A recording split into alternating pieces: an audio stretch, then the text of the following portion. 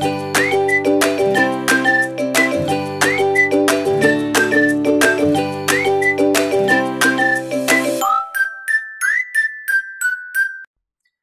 I'm John. I'm an educator and product specialist at EduTrade. I'm going to be taking you through our learner chemistry kit, unpacking it and showing you a great lesson you can do with your class.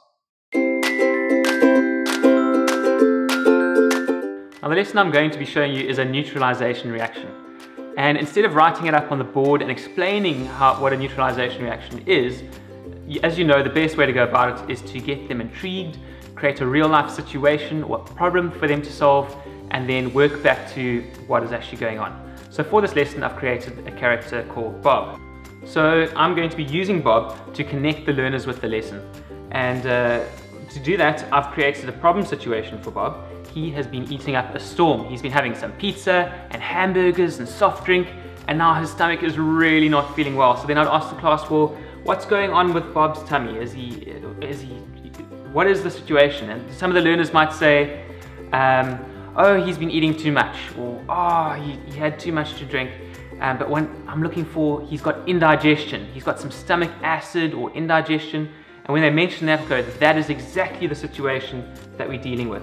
And that's the problem we have to solve. So Bob's been eating too much, he's got indigestion, and the way we're going to connect the lesson now is vinegar is an acid, and that's the kind of feeling that Bob's having. He's got that sort of acid feeling in his stomach, and we're going to put some vinegar in the beaker representing Bob. At this point in time, I'll then connect the learners with the lesson by going, how are we going to solve the problem of Bob feeling like he's got that acid reflux right here at the top of his stomach?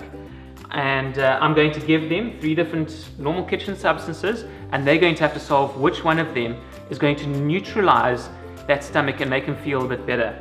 And the way they're going to see that it's been neutralized is by using some universal indicator. So the learners would come up and collect the substances I've got here is some sugar, some salt, and some bicarb. And then they'd also collect some vinegar with universal indicator mixed in.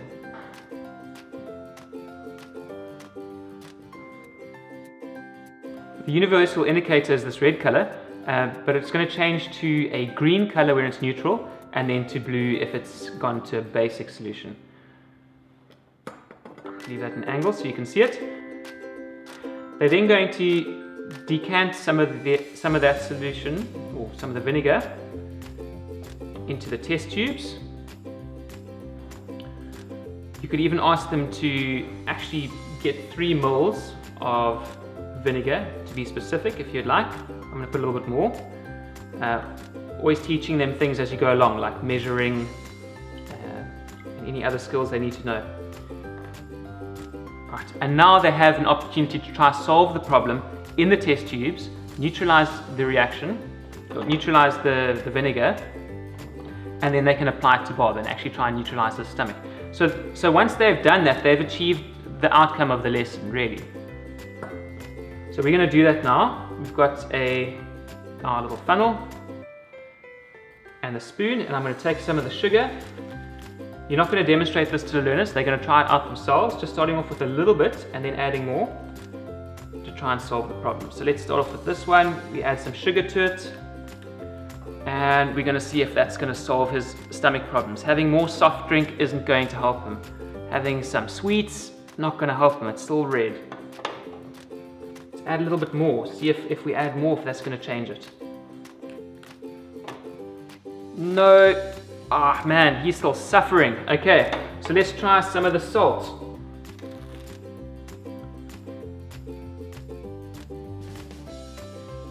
How's that going to solve Bob's issues? He's going to have some fries with some salt and vinegar. Ooh, more vinegar. Wow, now he's really suffering. Okay, that actually looks worse. Now I'm going to try some of this bicarb.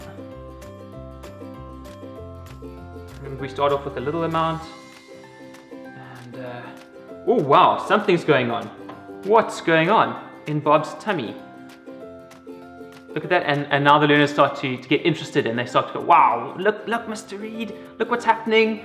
And we have some kind of reaction happening here between the vinegar and the bicarb.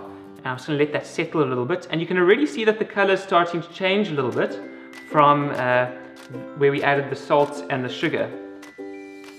There you can see the vinegar is starting to change to a more peach color. So I'm going to add a little bit more bicarb in a second. Let's just give this a chance to react. It's going yellow. Now, while the learners are busy with their experiments, don't use the time to go and prepare for the next lesson. Rather get in amongst the learners and see what they're doing, listen to what they're saying. This will not only encourage the learners to keep focused on the task, but it will also help you to better know what they're understanding and take them further in the lesson. Now that we've neutralized our acid, we can solve Bob's stomach problem because he's still suffering. So this can get a little bit messy, and if you want to make it a little bit more exciting, you can even just slip in some dishwashing liquid into the vinegar and it will really bubble up. But we're going to take our bicarb, and just like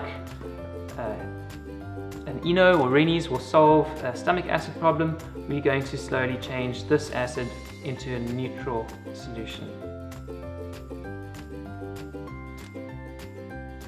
Here it goes. If you add quite a lot now, it's going to bubble right out.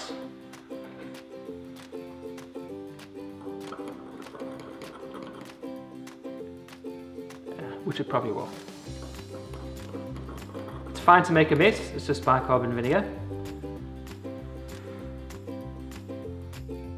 Now that we've solved Bob's problem and his stomach is feeling a bit better, we can apply what we've seen in this experiment, looking at a neutralization of an acid with a base.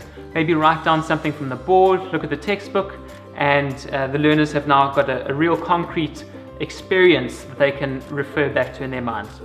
I hope you've enjoyed going through this lesson with me, and don't forget to look at our blog and our website for more great resources. Happy teaching!